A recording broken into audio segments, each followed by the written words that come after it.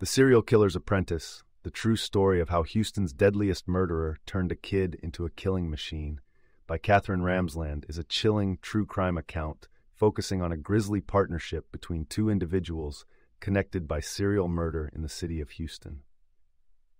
At the heart of the story is a dangerous serial killer known throughout the book as Houston's deadliest murderer. This individual, whose crimes had terrorized the local community, had not only taken multiple lives, but had also taken on an apprentice, a young person he molded into a killing machine. The book explores the twisted mentorship between the seasoned murderer and his young protege, delving into the psychological grooming and manipulation that turned an impressionable individual into a participant in heinous crimes.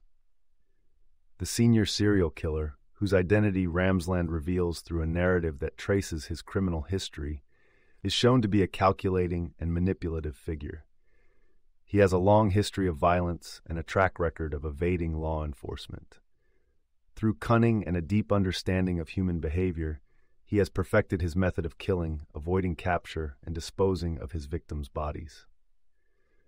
His crimes are characterized by their brutality and a disturbing sense of ritual or signature, hallmarks that eventually form the basis of a psychological profile, as investigators close in on his identity. Into this already dark narrative enters the young apprentice, a naive and vulnerable individual whose descent into violence is both a product of his interactions with the senior murderer and a testimony to the insidious nature of criminal influence and indoctrination. Ramsland paints a vivid portrait of the young man's background, one often marked by instability, neglect, or other forms of trauma, which may have made him particularly susceptible to the older killer's influence. The grooming process is central to the narrative, as Ramsland traces the steps by which the mentor killer introduces his apprentice to the world of murder. Initially, this takes the form of small transgressions, encouraging the breaking of minor laws or engaging in acts of violence against animals or property, to desensitize the protege to violence and criminality. As the young apprentice becomes more entrenched in this dark world, the tasks escalate in both risk and moral depravity, culminating in the ultimate act of violence, taking a human life.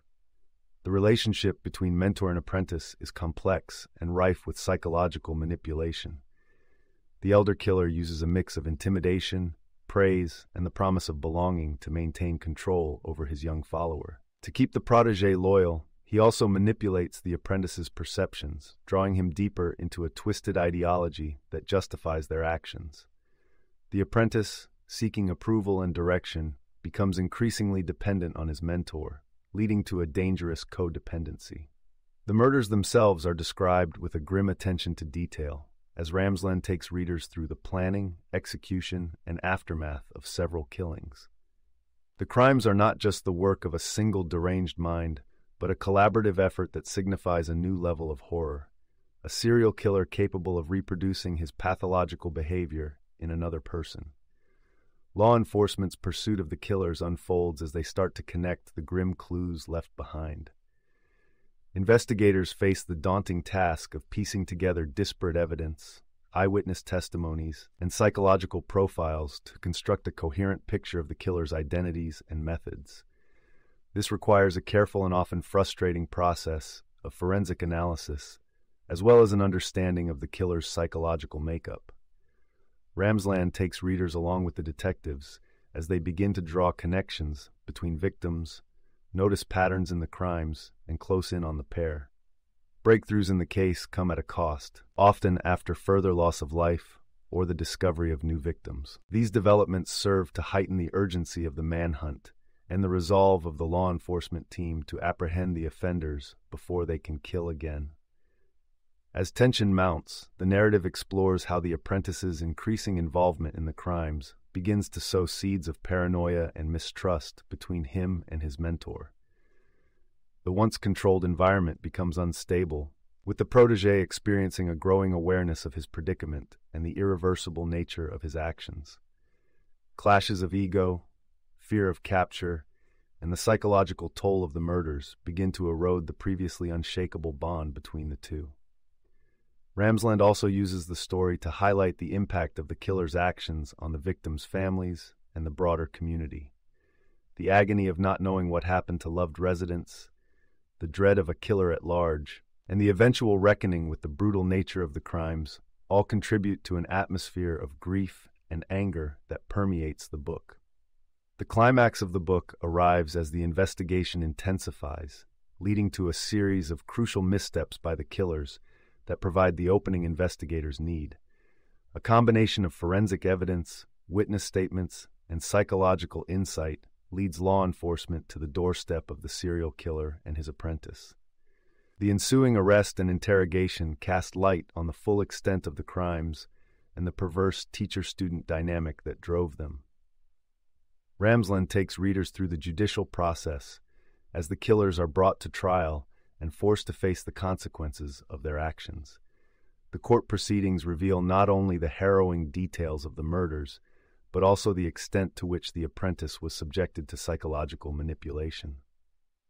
The trials become a public spectacle, with the community seeking justice and closure, while legal teams on both sides grapple with the complex issues of culpability, influence, and the capacity for reform.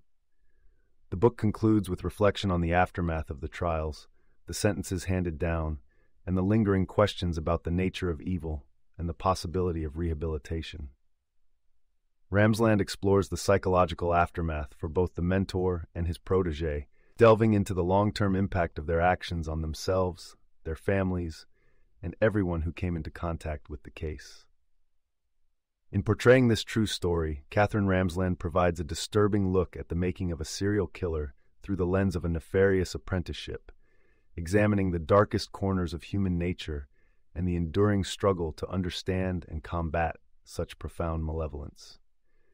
As a narrative, The Serial Killer's Apprentice is a sobering reminder of the potential for evil to be taught and learned, and the critical importance of early intervention in the lives of vulnerable individuals to prevent the emergence of new cycles of violence. You can listen to the full audiobook for free by following the URL in the description.